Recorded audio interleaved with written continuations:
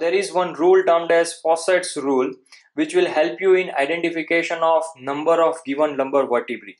Now, as per this rule, what you need to do is you'll have to see any given lumbar vertebrae from behind, and you'll have to join the four articular processes, two superior and two inferior, and you'll have to imagine a shape.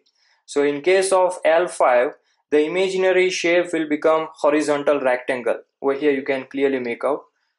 While joining these four, it will become a horizontal rectangle. So that will be L5.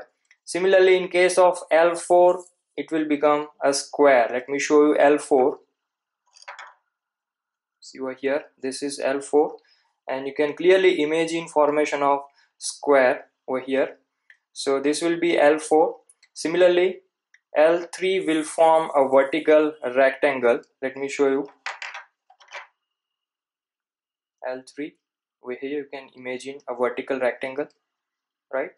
And as the distance between two superior and two inferior articular processes is different, so the distance is more in case of superior articular process as compared to inferior one, it will become a trapezium in shape for L1 and L2. You can clearly make out over here.